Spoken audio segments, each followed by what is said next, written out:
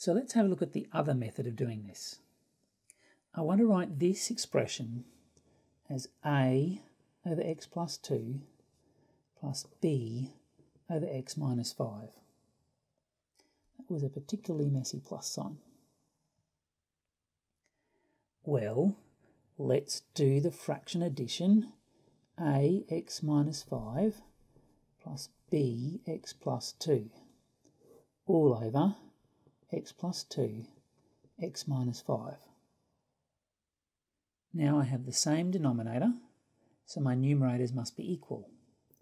28 is a x minus 5 plus b x plus 2. Now, as we saw in the previous video, it's possible to expand brackets, collect like terms, equate coefficients. But there is a quicker way. The quicker way is using the null factor law. If I can make this equal to 0, then a doesn't matter, and this has to equal this. And if I can make this equal to 0, then b doesn't matter, and this has to equal this. Well, how do I do that? How do I make this be 0? Well, that's easy. X has to equal 5.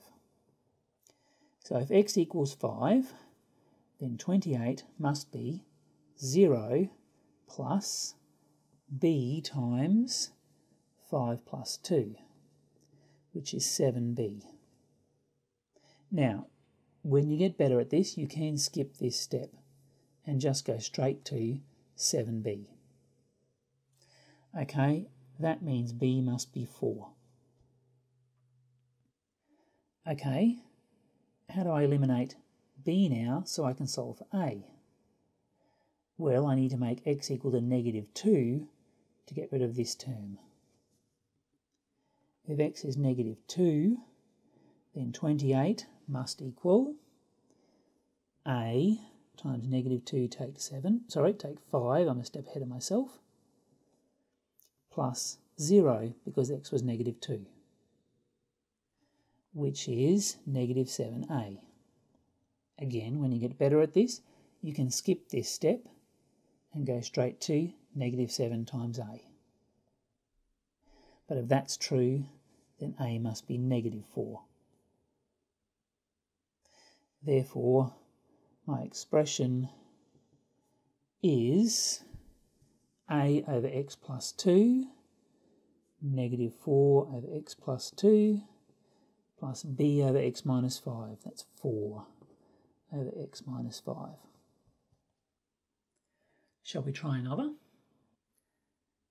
I want to write this in the form a over x plus b over x minus 3.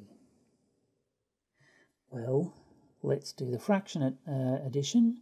A x minus 3 plus b x all over x minus 3. Now I have the same denominators. Equate the numerators. Therefore, x minus 2 must equal a x minus 3 plus bx.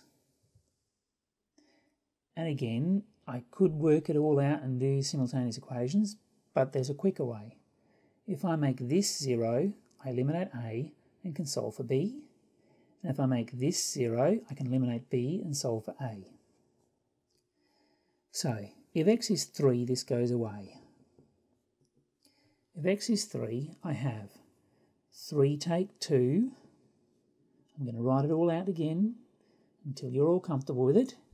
3 take 2 is, this one's going away, plus b times 3. Well, that means 1 equals 3b, and b is a third. How do I eliminate b? I said x equal to 0. If x is 0, then I have 0 take 2 is equal to a times 0 take 3 plus 0. Negative 2 equals negative 3a, A must be 2/3. Okay, go back to my original expression. My original expression was, I'm not quite going to fit this on at once, am I? I'll move it up in a moment. A over x, that was 2/3 over x plus b over x minus 3. That was 1/3 over x minus 3. Now I can simplify that a little bit. That is 2 over 3x plus 1 over 3x minus 3.